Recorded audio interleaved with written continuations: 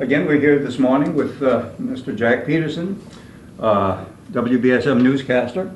Jack, the program is History of Media in New Bedford, and I want to thank you for taking time out of your schedule. I know how busy you are. And I want you to take us back to your first starting days, I believe in Lowell, Massachusetts? Started in Lowell, Mass, 1963. Wow. Yeah.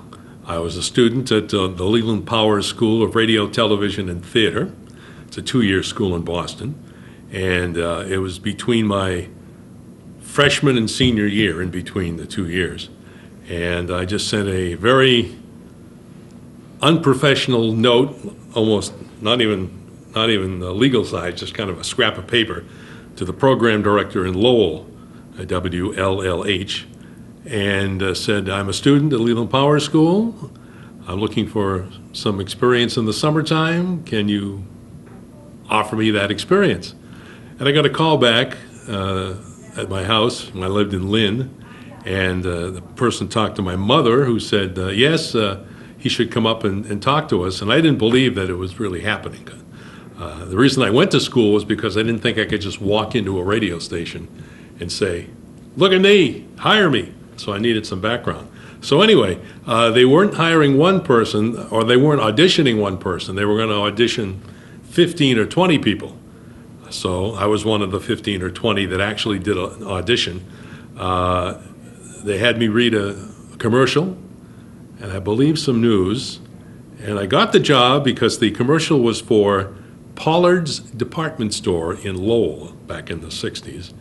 I called it Pollard's, which was correct. And I understand everyone else called it Pollard's. So they hired an 18-year-old or 19-year-old kid on the spot to work summertime. So it was a summer relief job. So you were hired as a newsman, not No, as a DJ? no, as a DJ. DJ. Okay. DJ. And at the time, the station had absolutely no format. I mean, they had a bunch of, like a great album collection. But it wasn't pop, it was all over the place. Prior to the new owners coming in, there were 2 young men from Philadelphia who came in and bought the station. And they subsequently turned it into like a top 40 station in the 60s. And they grew to like me. So when I got out of school, even before I graduated, they fired the nighttime guy for whatever reason, and they inserted me into the nighttime shift, which was 7 to 1.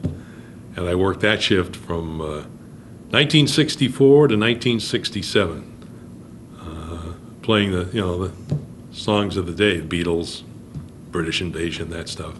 Then I subsequently worked my way up the ladder in Lowell to where I became program director and then morning DJ. And then in 1980, a gentleman who worked for the company that owns WNBH, Hall Communications, also had a relationship with the other radio station in Lowell, WCAP. And as the story goes, I don't know whether it's true or not, he said, the owner of WCAP said, can you offer this guy, Jack, a job down in New Bedford? Because we want to get him out of the market.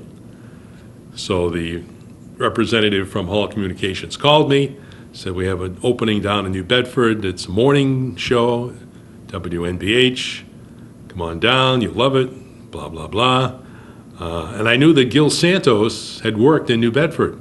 So before I came down, I called Gil at WBZ. I said, Gil, I got an offer to come down to WNBH. They're going to pay me X amount of money. What do you think? Oh, you can live like a king down there for that. So subsequently, I pulled up my roots in Lowell and moved down here to New Bedford in 1980 and worked at WNBH till 1997. There was a short period, about 6 months, where they switched me over to the FM to Cat Country, where I did night times at Cat Country. I was a country boy. They even bought me boots, jeans, and a fancy Garth Brooks shirt to wear. But that didn't last long, and then I went back to the AM side where I did a morning show with my wife, and we became Captain Jack and First Mate Lenny. And that lasted till 1997, when, as normally happens in this business, see you later. Was that WMYS? No, that was NBH. NBH. Yeah. Okay. But- NBH seems to be a thread with the people I'm talking to. It's Really? like they either touched NBH for a while or they stayed with NBH for a while. Well, I was there at one for- time. That was a powerful station. I was there for 17 years, just with a short stint at Cat Country. Right. Most of the time doing morning drive, other times doing an afternoon shift. And it reached a point where they were going in a different direction. They were going more automated, didn't have a need for live people Yeah. on the air, so we parted company.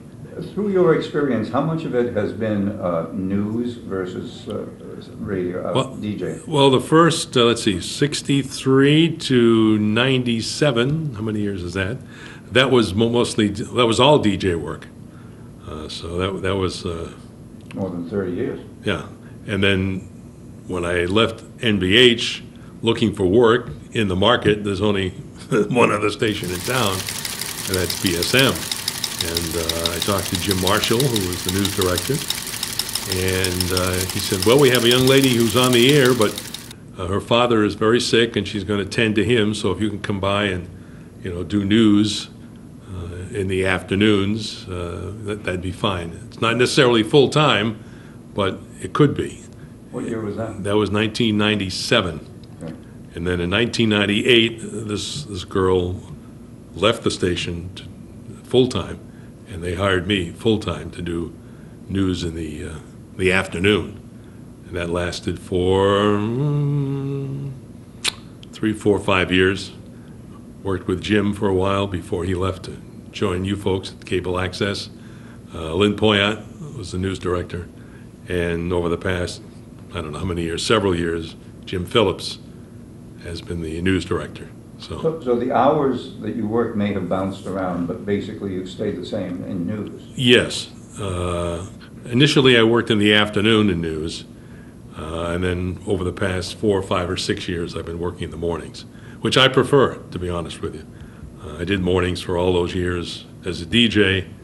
Your body kind of gets used to that, the circadian rhythm, and I like getting in early, getting out early, and I can leave at noontime and have the rest of the day to do whatever.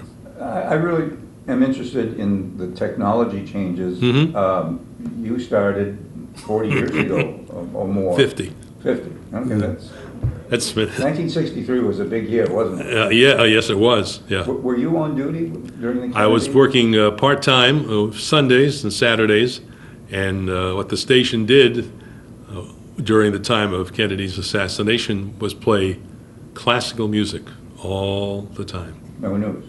No news. Well, there might have been some news, but mostly classical music. We weren't affiliated with the network, so we just, whatever news we did was generated locally.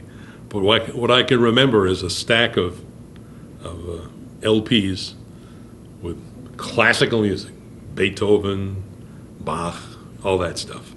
And that lasted for 3 or 4 days. And then there was an era when everything was on carts.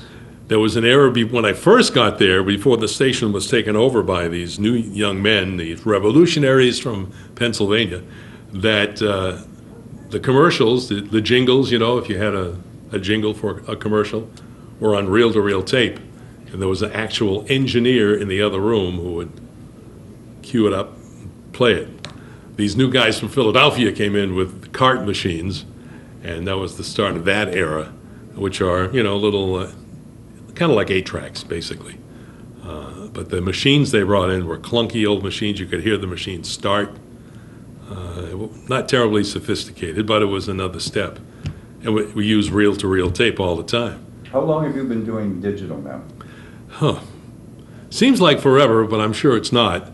Has to be at least 8 or 9 years. We got a system in from the Metro News source. Came in with these computers for us. They provide news on these computers. Also combines the Associated Press, because before you had an Associated Press machine, teletype machine that would go all day long. But this has revolutionized that aspect of it, because we used to you had to print up whole bunch of paper, you use boxes of paper because everything was printed. Now, on the computer, you can pick and choose whatever stories you see. It's the same service, it's just you don't have to print everything up. You can cut and paste and do what you want. And the recording aspect is good too, because in the old days, you'd record someone, like for a news bite, a mayor, city councilor, whoever, newsmaker, and you'd put it on reel-to-reel tape.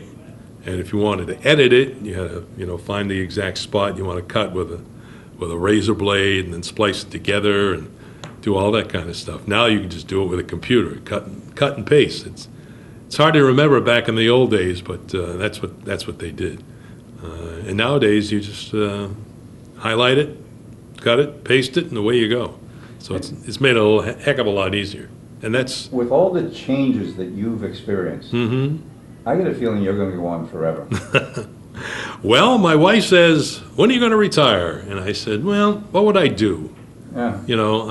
I don't have, I'm not a great fisherman. I'm not going out to get the next Moby Dick, and I don't do much woodworking or whittling in the old workshop down in the basement. So. And the park is only so big to walk the dog. Right. There's only so many miles you can walk it. So many trees you can sniff for the dog, not me.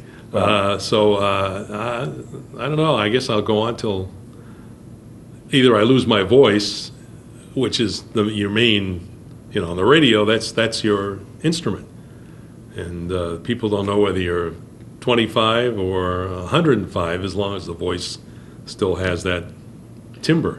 I think that your voice makes people think that you're 25 and that you're going to go on for another 25 years. You're one of the true professionals in this business. Jack, I cannot tell you how much of an honor it is to be sitting across from you. Well, it's nice to reminisce about the good old days with someone who appreciates it, can understand it, because not a whole lot of people go back that far. I know that you're going to leave here and start preparing for the next newscast, so I just want to thank you for taking time out of your super busy schedule to our professor and sit for an interview. My pleasure. Good.